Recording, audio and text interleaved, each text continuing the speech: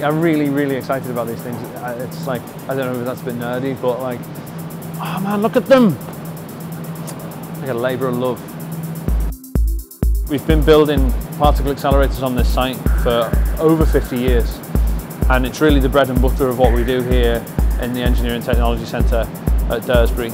The European Spallation Source is a 1.9 billion euro project, which is a collaboration between around 50 countries worldwide, many institutes. And what we're trying to build is the world's most powerful superconducting linac to produce neutrons for neutron science.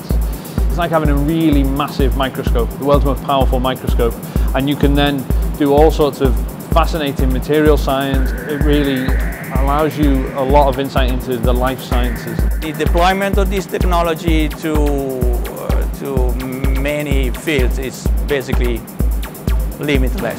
This unit will be in the tunnel, will be very difficult to have any modification, so it's critical for us to catch up as early as possible any not completely well done design or specification also from our side.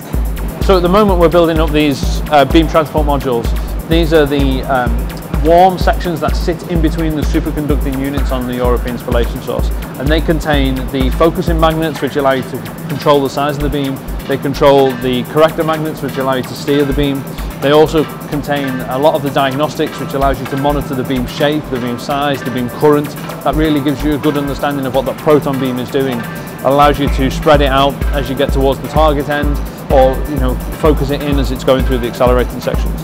We'll be delivering around about 480 meters worth of the accelerator. So this is about 85% of the total accelerator will come through this laboratory. As it's such a huge accelerator, when you see that as a full-length piece of equipment, knowing that you had such a key role gives you a sense of pride. Yeah, you feel like you're making a difference. I know it sounds daft, but you do these things and you know that one day somebody's going to find some amazing discovery, and now you can look back and go, yeah, we were a part of that.